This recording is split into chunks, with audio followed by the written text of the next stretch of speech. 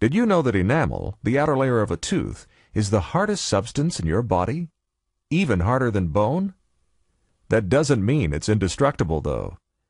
Just like you can scrape paint from a wall with a stiff wire brush, a toothbrush, particularly one with hard bristles, can have the same effect on teeth. Brushing only back and forth and with too much pressure with a hard-bristled brush can, over time, abrade the enamel away. That's why this type of wear is called abrasion.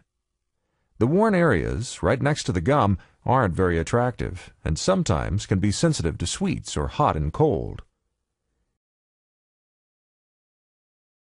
Areas of abrasion can usually be repaired with bonded tooth-colored fillings that will look natural and relieve the uncomfortable symptoms.